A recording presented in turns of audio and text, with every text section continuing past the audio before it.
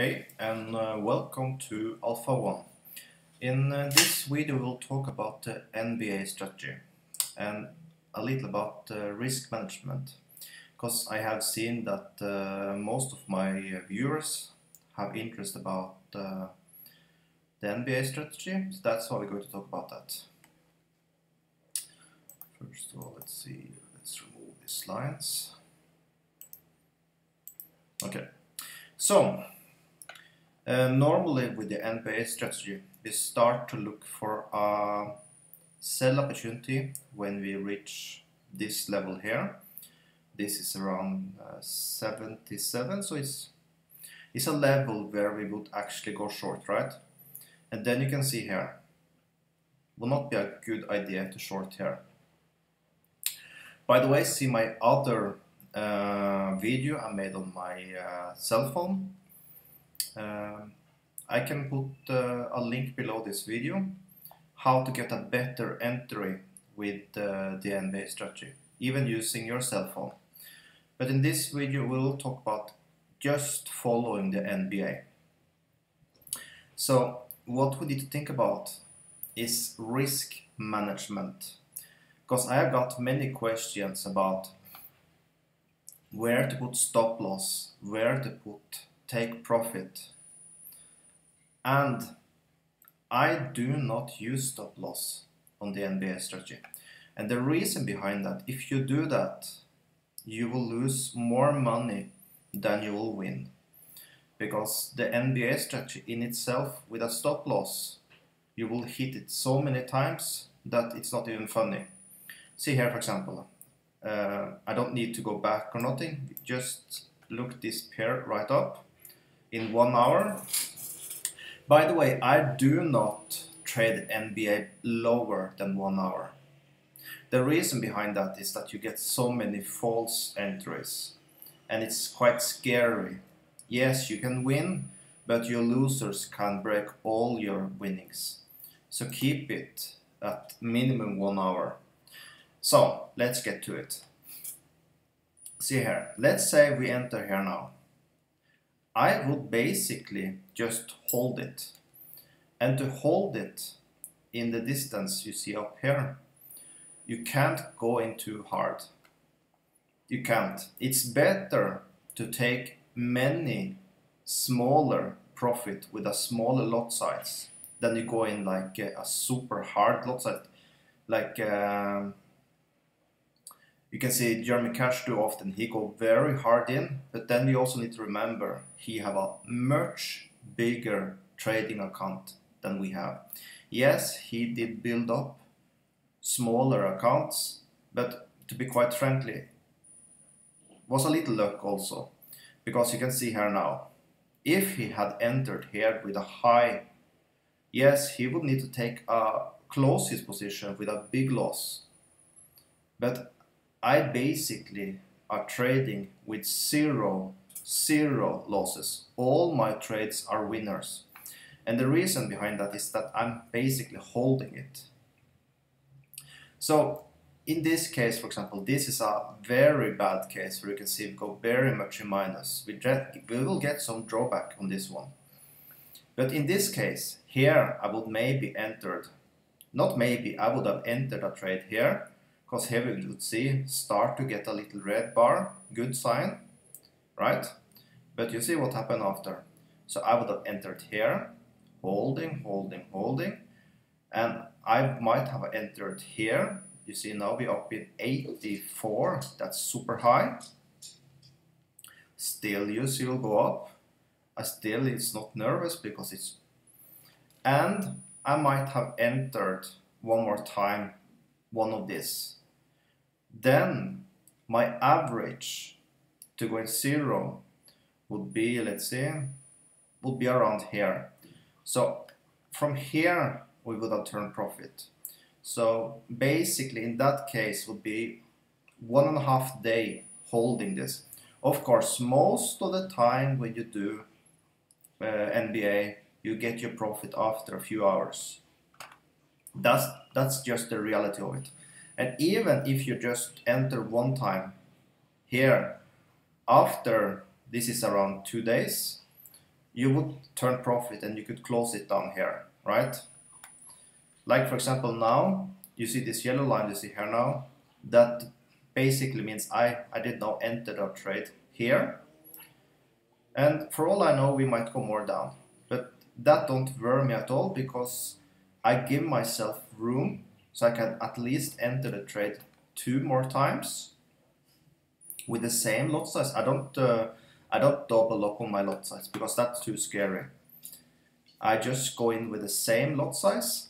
So in this case, when you enter like 2 times like here, my average will be around here.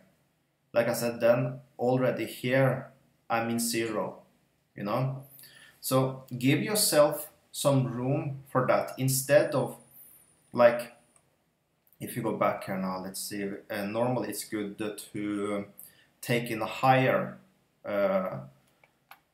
time frame to find your exit and where to put stop loss if I was going to set a stop loss. So let's take this one now. Let's first see, we are now 19th of October 1900. Okay, let's put now for 4 hours, and we go to 19th of October. Will be around here. We did enter. Then you could see a stop loss. To be quite frankly, we would set around here, because we can see it's a quite strong, actually a little above here, as you can see this one. Here would be a good one. And we would go out, even if I put above this one. But the thing is, if you put too high stop loss, let's say you have put up here, your take profit will not need to be done here, because you need to keep at least 1 to 1. So that's why it's not a good idea. And then if you put in these positions here, you would lose. You would lose so many times, so many more times than you would win.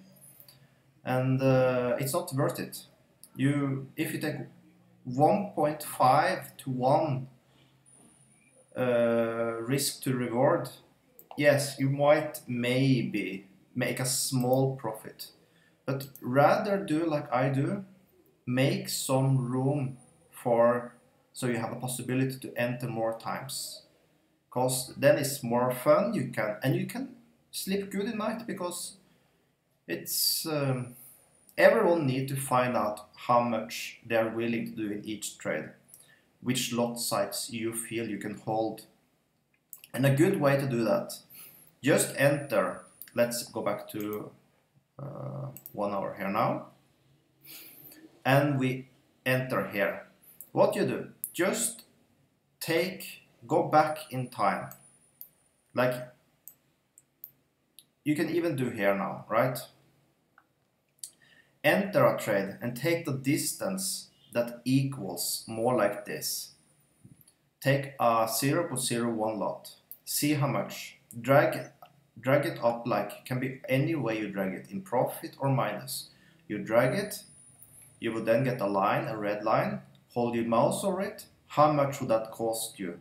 Then you can calculate, okay, with that distance, let's say you take here now, and the same distance, like you can say from here to up there, would be like from here to around here. Enter your position, drag up, that could be your take profit, right? Drag it up, hold your mouse over it, how much would that cost you if you did go that much in minus?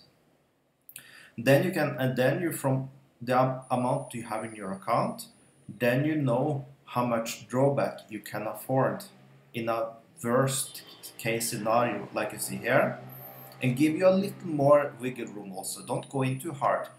Never go in so hard that you sleep bad in night. And also make the possibility that you can enter the trade maybe up to 2 times. And then put that calculation into also. So, because then you can win on every trade. You never need to lose. Never ever need to lose. Yes, people say that they are scammers if they say they have more than 80% win rate. And yes, many have 80% win rate, but they have this risk to reward very wrong. Like I have talked about that in my last video. I can put a link below the description also. It's about a signal service. It's actually a good signal service, so check that link below the video. If you're lazy and you want to follow signals, it actually seems to be a good one. I'm still doing a review on it. There will come more videos about that review of that signal service.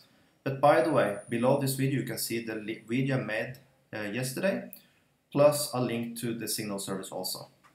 But yes, make room for that. So because then you will always win every single trade. You never need to lose one trade in your life, basically. So make some room for it. Let's see if we can find something that looks even worse than this. Like here you can see was a perfect trade. So normally you can see with NBA here we will have perfect entry and we will take. Yeah, about take profit. In that way there are no way to say it, because just follow it. And a way to do that is, let's say here now could be a good, actually, let's say here could be a good take profit, because here you can see it's more like a resistant line, right? See here we did touch here, there, here, there, and there. Then just follow.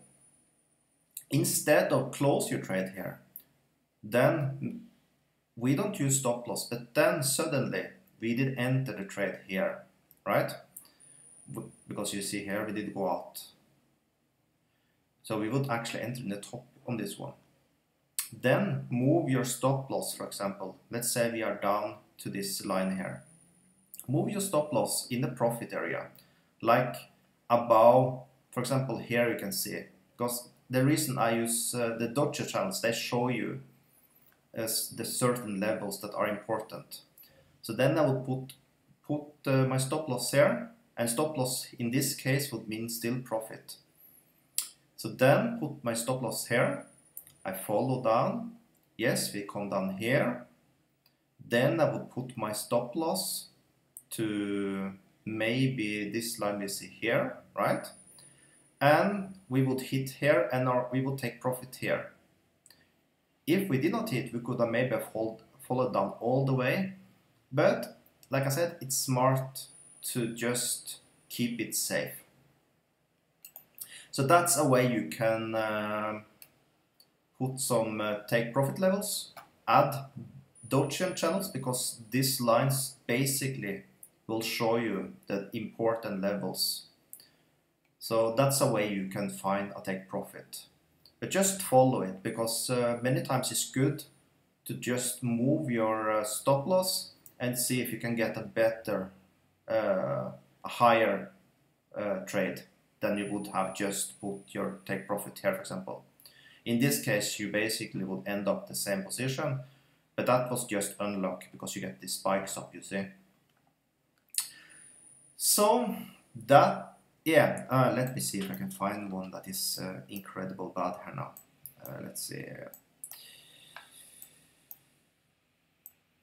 Maybe we need to take another pair. Let's take euro. We would enter here.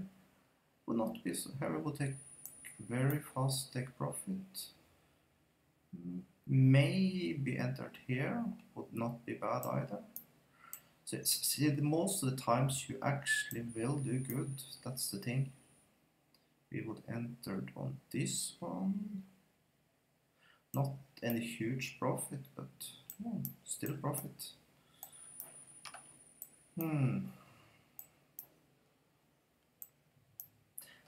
I actually don't manage to find something that would be scary. Here we would, yeah, maybe we would enter it on this bar. Okay, so then we would end. Now that would be too early actually. We would have entered on this one, so it will still be good. So here is a good example. Yes, we would enter along on this one, right? and you see we are just going down and down and down, right? But in this case it's not that much, so we would enter it here with a long. We would then maybe have entered one more time down here, then our average would be around here, and we would have taken profit up around here. So in this way also, again, I can't stress enough, NBA strategy is actually very powerful, but only if you do it the correct way. So calculate how much you can afford, do like I did now, go through some pairs, find a worst case scenario. A worst case scenario, I can stress that enough, where you see that you would have entered the trade and you see it would be a bad trade.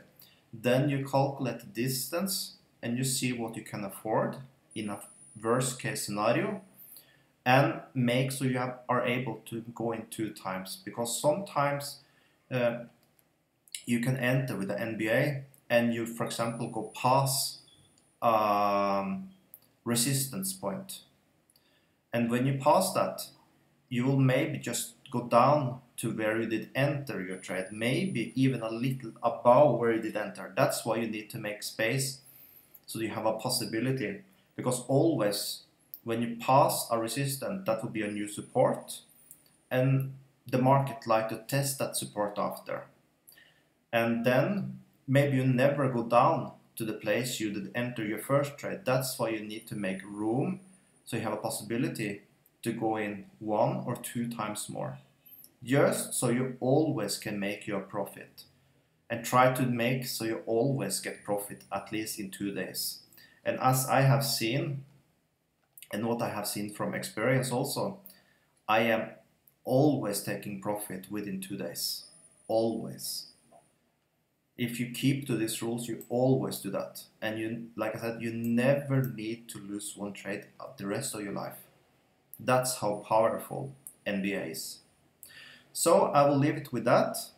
Remember to like and subscribe to my channel and make comments, because all these type of things make my channel grow, and I will make more videos like this. I'll make more videos doing live trades where you can follow my trades and how I do it, and I will explain after why I did what I did and how we got out of the trade and how much profit we made. So if you would like to see content like that, remember to subscribe to my channel and put alerts, so every time I make a video you will get a notification about it. So have a perfect day, and keep on trading NBA, because you will not regret it.